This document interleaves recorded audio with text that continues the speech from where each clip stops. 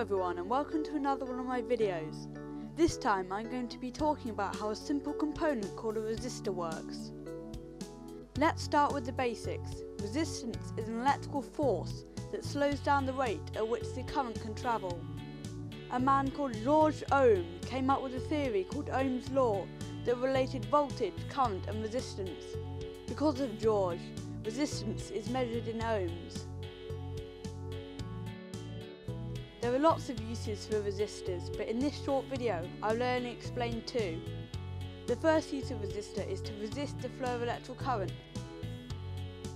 The second use of a resistor is to set a certain voltage between two pins of an integrated circuit.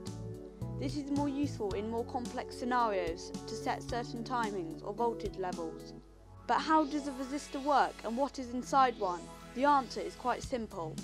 Underneath the metal casing of a resistor with the different coloured bands, there is a piece of ceramic which has a length of copper wire wrapped around it. That wire is carefully measured out to be of a precise resistance and encased in the outer ceramic. I previously said that there are other types of resistors, and one of the major types is a variable resistor. This allows the amount of current to effectively be controlled with one resistor. It can also be used, again, in timing circuits to adjust certain functions. The inside of a variable resistor is more complex than a fixed value resistor.